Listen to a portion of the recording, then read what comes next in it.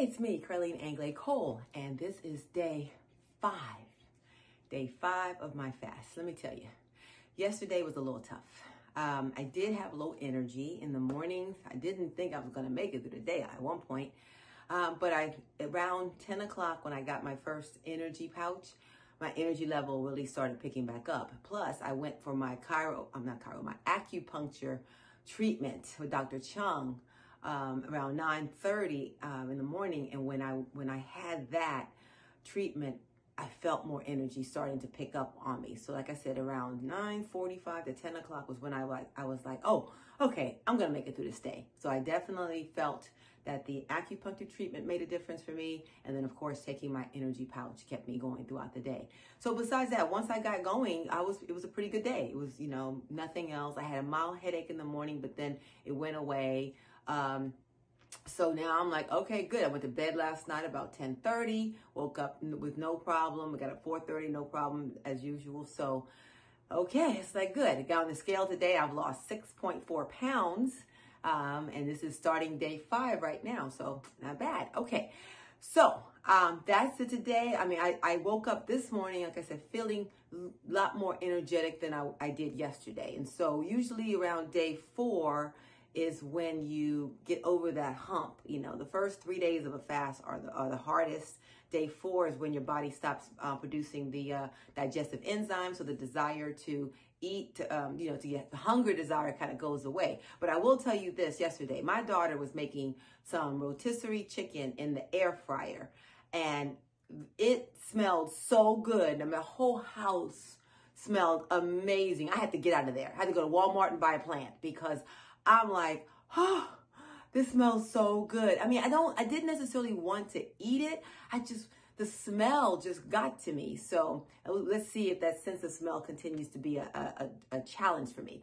But speaking of challenges, okay, I'm on day 5 of my fast, but this is day 5 of your fast 10 challenge. And so for today, I want you to tell me, what is your go-to phrase, your go-to word that gets you motivated, that gets you to say, come on, I can do this. Come on, let's get going. What is your go-to word or go-to phrase? Put it in the comment box. Let me know what encourages you and what motivates you, because guess what? It might encourage and motivate someone else, right? Want to know mine? Huh? Do you?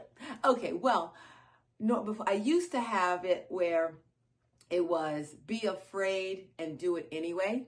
That kind of was my mantra a lot of times, because it seemed like everything I was doing at one point was so new. I didn't know what I was doing. I was always a new kid on the block. And it got to the point of just saying, you know what? Be afraid. It's okay.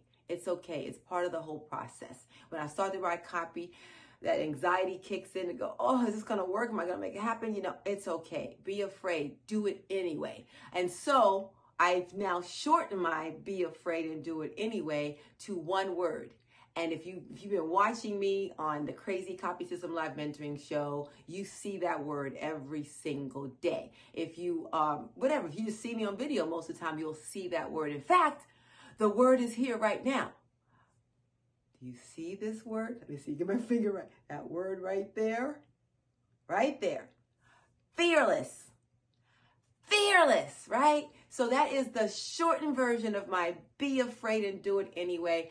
I got that sign because a few years ago, I spoke at an AWAI seminar, and I put myself on the spot where I literally announced the winner of a package of my promotion, thinking I was going to win, right? I built this all up, that I tested this crazy idea, and then now I'm gonna have the client come on stage and actually announce, if I won or not. And it turned out I did not beat it. And so I was like devastated. But then afterwards, Clayton Makepeace came on stage with his session, and the first thing he said was, that girl is fearless. And I was like, I just love him. And so I got the sign, fearless, to remind me of that moment that he said that for me. And so I really appreciate that. And it reminds me of him whenever I see the sign too. So a little sentimentality there. Sorry. Okay, so got it. Day 5 challenge. I'm going to stick with it. I'm going to see how it goes for me throughout the day. I'm going to go for a walk. Yesterday, I was only able to walk about 2 miles very slowly. And today it seems about the same thing. I think I'm just going to do a slow walk. I'm not pushing myself. I'm just going to go through this, let my body go through the detox process. All right, CopyStar, come on, comment. Let me know. Let me know what your go-to phrase is for this day 5 of your copywriting challenge. And if you haven't subscribed to my YouTube channel, please do so. Just click the button, hit the notification bell so you'll get notices of when new videos are coming out, all right? But go ahead to subscribe now and be a member of my tribe. I really appreciate it. And I will update you on the Fast 10 challenge for copywriters and for me tomorrow, all right? Take it. Have a great day.